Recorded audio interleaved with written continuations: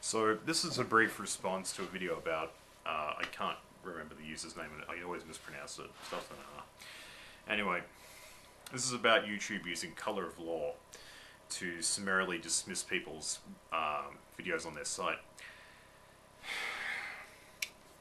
Confusion is often the biggest obstacle to action. In a city, women are taught, when they are taught these things, that instead of crying out rape, they should cry out fire, because people will care more about their own property.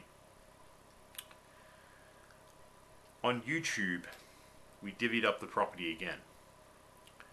We weren't sure whether hate speech is protected by the First Amendment in the United States, where a lot of the YouTubers who were racists were broadcasting themselves from.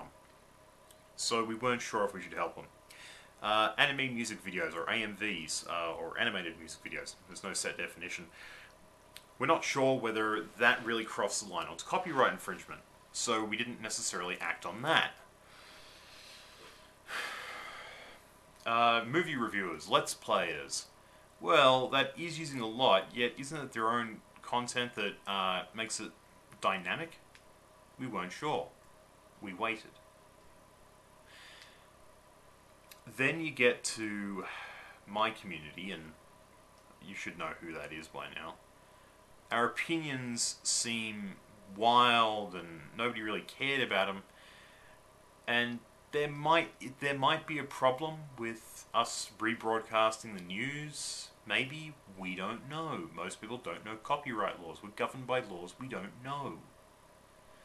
And then it got to the atheists and the religious arguments, and once again it's freedom of speech versus, is it hate speech, is it a genuine personal grievance, can anyone check once you've had someone's channel shut down, will people buy the lie before they investigate the truth, and usually they do, unfortunately.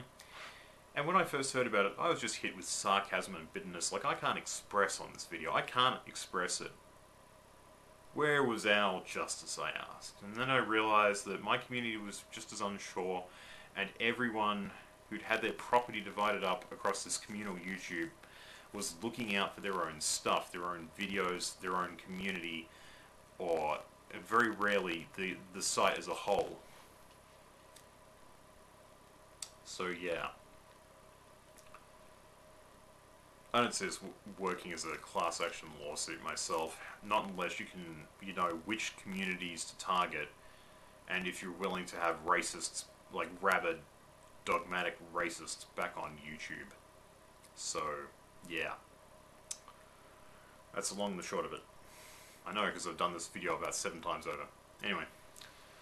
Good luck, I really do wish you luck, and if contact me, yeah, I'll try and drum up a couple names and a few good examples of what I was talking about. Anyway, have a good one.